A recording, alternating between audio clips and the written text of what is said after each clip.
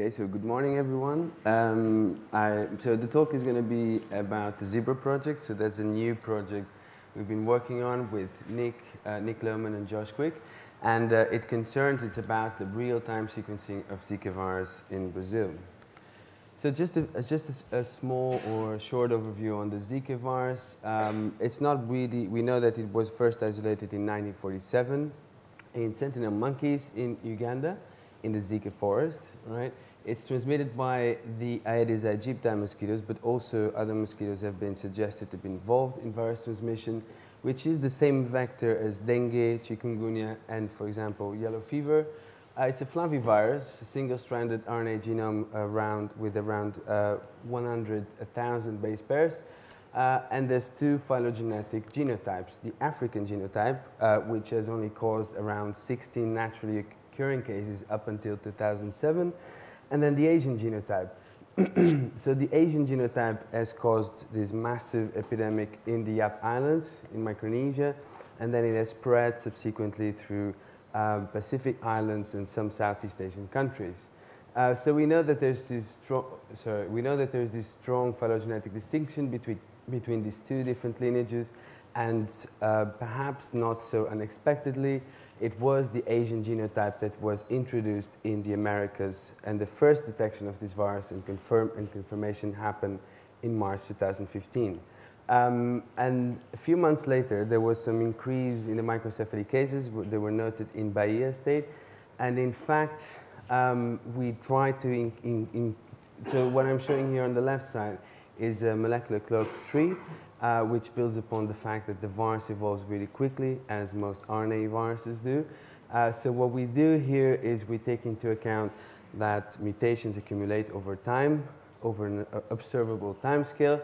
We collect samples over time, and what this shows to us is that these sequences, the basal sequences, come from French Polynesia, Cook Islands, and Thailand, so Pacific Islands, and then there's one single introduction of the virus into the Americas. So using these molecular clock techniques, we were able to date this introduction of the virus in the Americas at least between March and December, 2013. So that's at least 12 months, 1 year before its first detection. So that means the virus was circulating without any reports confirmed, potentially due to misclassification with dengue, for example, and chikungunya, other two viruses that are currently circulating in Brazil. So we also saw, looking at flight data from countries where Zika virus is endemic, we also saw this increase, about 50% increase in the number of flights to Brazil, which coinciding with the date of introduction in the country. And this kind of suggests that large-scale mobility patterns drive the emergence of RNA viruses, particularly Zika in this case in Brazil. But we still have really to test this hypothesis. So looking back retrospectively, in 2015, we know that Zika incidence was highest in these areas. So that's Brazil is divided into 27 federal states, and the highest number of cases per 100,000 people was found in Salvador, so in Bahia state, and very much in Salvador as well. Obviously, this probably is this represents underreporting. There's a lot of misclassification. That there's a lot of dengue, for example, and chikungunya as well in all these areas. But there's also 1,434 confirmed microcephaly cases in the country, and I think that's exactly what made Zika so important. Most of these cases happened in the northeast of Brazil, as expected, if there is actually like a causation, like a causality between Zika virus infection and birth defects. And last year, at least, the epidemic peak was around in mid-July.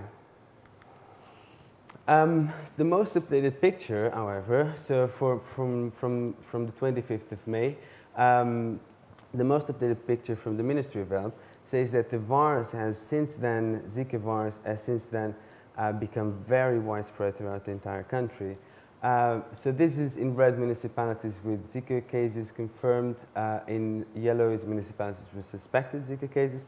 So the virus, which was first potentially introduced in one single location, perhaps even a few different locations, has now completely widespread throughout the entire country. And probably the number of infected people is more than a few million cases. So for example, for dengue, just until May 2016, there were already 1 million cases confirmed in Brazil, and this has been estimated to represent, so only 1 to 12 and 17 cases are expected to be notified, dengue cases. So this is obviously an underrepresentation of the scenario for dengue, but Zika is also widespread as well, and chikungunya. Chikungunya, there's 2 different lineages circulating in the country, and they're really widespread as well, pretty much in all federal states. However, there's so little that we know in terms of the genomic of the virus. There's very few chikungunya genomes. There's less than 10 complete chikungunya genomes for Brazil, and Zika genomes, there's only around 24. Even though it represents such a big problem in Brazil, there's very few data currently available. For example, most of the data before 2015 came from the Pacific Islands, genomic data, and then we have a few sequences from Brazil and a few sequences from 2016 and 2015 from Brazil, and some of these sequences from other South American countries. So obviously, this represents that a very tiny fraction of all these cases is actually sequenced. So there's an estimated number of less than 0.001% of these cases are sequenced. And in contrast, for example, the Ebola outbreak, which was the best sampled outbreak ever, was between 5 to 15% of the cases were fully sequenced. So while talking with Nick and with Josh and with many other people, we came up with an idea, with a project, right? And we had some questions that we want to try to address, and there's still some unsolved questions. So when exactly and where and how did Zika, for example, become established in Brazil and in the Americas? So what are the patterns? Again, what drives the local spread, regional spread, and international spread? This could be very useful to do like spatio-temporal predictions, for example. What is the extent, the full extent of virus genetic diversity circulating in the country? That could be very useful also for vaccine and diagnostic design. And more interestingly, perhaps if there are any associations between changes in the virus itself and the likelihood of Zika complications, for example, microcephaly or the Guillain-Barré syndrome. More recently, there's been the suggestion that there might be a link between dengue pre-exposure and Zika, and that might actually lead to disease severity. So we also thought to include potentially dengue and chikungunya also in this analysis.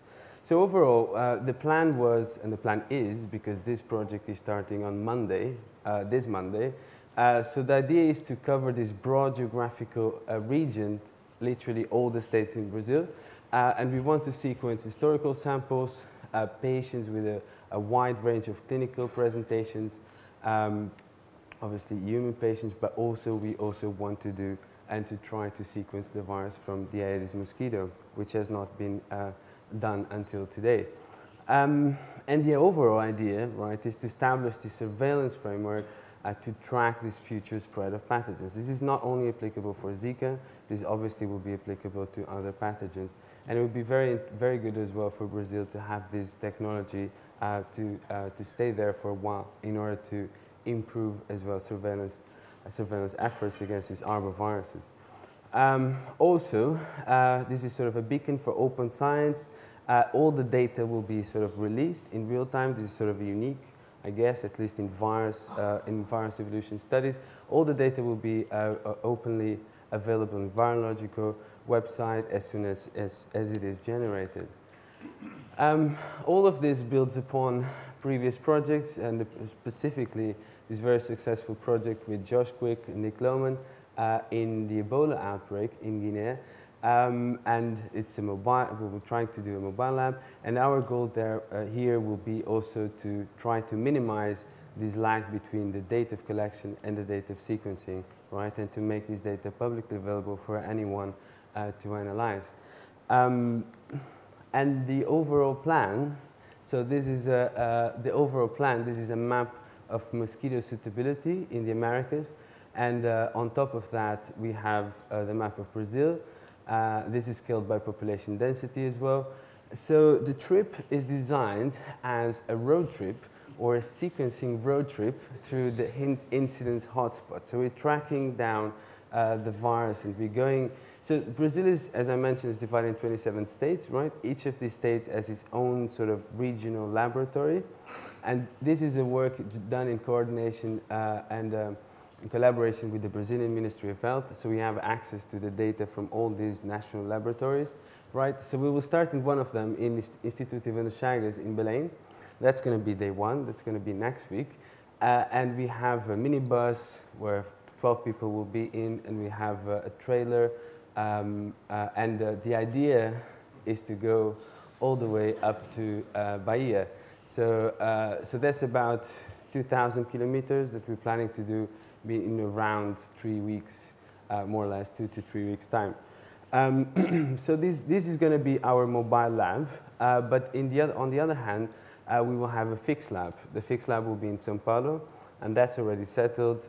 So we have a fixed lab in São Paulo, and that fixed lab is actually receiving samples from all the other states that we are not covering in this trip. The idea also is that Cruz in Bahia and Instituto de Chagas will then become fixed labs after this trip is finished, and there will be a training workshop next week, and there will be another training workshop in Natal as well, where all the teams will meet in order to continue the collaboration. We are very ambitious here, so we want to try to do 750 full genomes of Zika virus.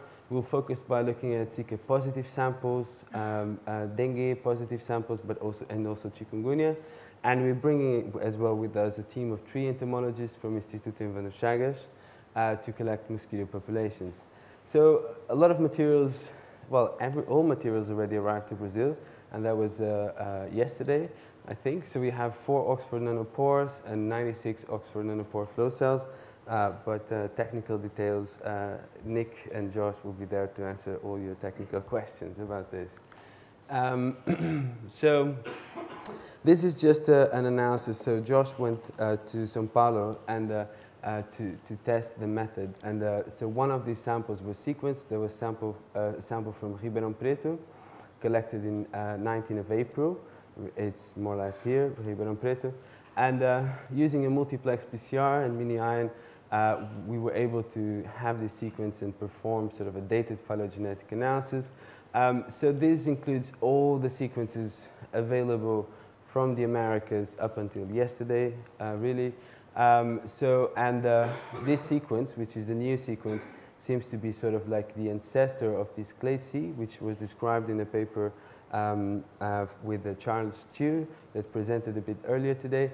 And it seems that it's increasing as well our knowledge about the diversity of this particular clade circulating, not only in São Paulo, but also in Bahia. So these all viruses come from Bahia state. So there's also the website. So this is the logo of our ZiBRA Zika in Brazil real-time analysis. The website is going to be launched today, or is it on already? Yeah, it's on. Okay, so we have a website working now. All the sequences will be deposited here, and there will be like sort of updated trees as well in this website.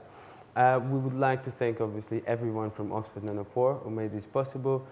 Nick Lohman is the PI of this project, Josh, and then University of Oxford, Oliver Fibers and Paul Kleinerman, but also Andrew Rumbaugh from Edinburgh, Miles Carroll, Eddie Ohms, Matt Luz, and then the Brazilian team, which is composed with Marcio Nunes, is the co-PI from Brazil, in Evandro Chagas, his team there.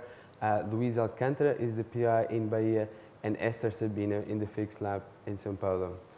And that's the picture taken yesterday when the Oxford Nanopore reagents arrived in São Paulo. Thank you. Thanks.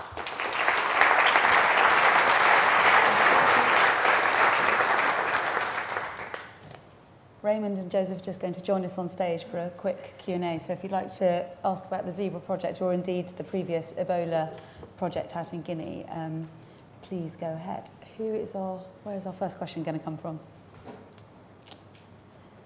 Got one here at the back. Just 1 second, sorry. Right, we've got our first question. Yeah, with improvements in technologies such as the MinION allowing you to get this real-time data, how do you think you can use that data, kind of, and particularly the governments, to help respond to these outbreaks? Okay. Hi everybody. Please, can you say the question again? Yeah, with this real-time analysis, how will you use the data to respond to the outbreaks? Okay, the data was used to make the tracing, like when they were having some cases in some areas, how to know whether this where these strengths were from. You know, we're between 3 countries, Guinea, Liberia, and Sierra Leone. At the beginning of the outbreak, it was difficult to locate the cases.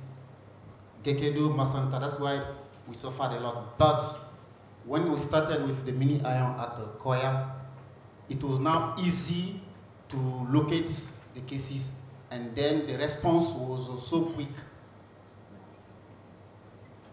Okay, good morning everybody.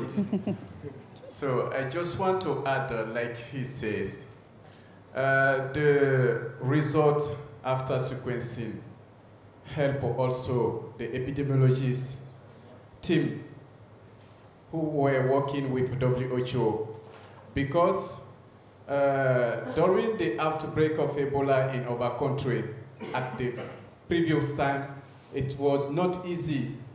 There was a lot of complaint between Liberia, Sierra Leone, and Guinea to know the link between the cases. So using sequencing in our country, it was the good opportunity for us. Josh, did you want to add anything? No. Sorry. Thanks. Any more questions? One down here. Hi, for David. Are you thinking of sequencing any reservoir organisms? I think that was one for the Ebola virus, and whether or not you know if there's any for the Zika virus? For Zika virus, the reservoir for Zika virus would be you mean within a host reservoir? So are you talking about like semen, for example, saliva, and things like that? Yeah, so another organism other than human and mosquito? Primates, for example, non-human primates. No, not in this project. I don't think so. Plus, we don't have permission, I guess, for that. I mean, you need probably some permission to do that. But there is some suggestion. Again, there's a paper in bioRxiv that the virus was already found in non-human primates in Brazil. And if that's true, that kind of represents a risk for the, like yellow fever is a bit similar. So the virus has been introduced 500 years ago in the Americas, and is now present in the forest, right, in non-human primate species and this zootic cycle in the jungle. So then you have localized outbreaks here and there only in the Americas. For Zika virus, this represents one single introduction from elsewhere, but if the virus does become established there in non-human primate populations, you might have chances of having more frequent outbreaks in the future as well. But no, not yet, at least, not yet. Yeah. I think we've probably got time for one more question. Maybe this one's for Josh. How big is the Zika genome? I missed it probably. And are you using a similar tiling RT-PCR approach that you did for Ebola? So yeah, the Zika genome is 10.7 kb. And we're trying to develop a multiplex PCR to make the lab work less onerous. We want to expand the number of genomes sequenced by an order of magnitude. So we want to try and sequence between 500 and 1,000 Zika genomes this time, which should be possible with the reagents that we've got in Sao Paulo at the moment. But we need to be able to generate significantly, we need to basically increase the throughput of the PCR stage. So we've developed a multiplex PCR which is in 2 tubes, so you just do 2 tubes per sample, and then that makes the quantification, pooling, native barcoding, sequencing process much quicker. Thanks very much. I'm sorry to cut it short. We do have coffee. Raymond and Joseph are going to Heathrow after lunch, so do catch them soon if you want to speak to them. Thank you very much. Thank you.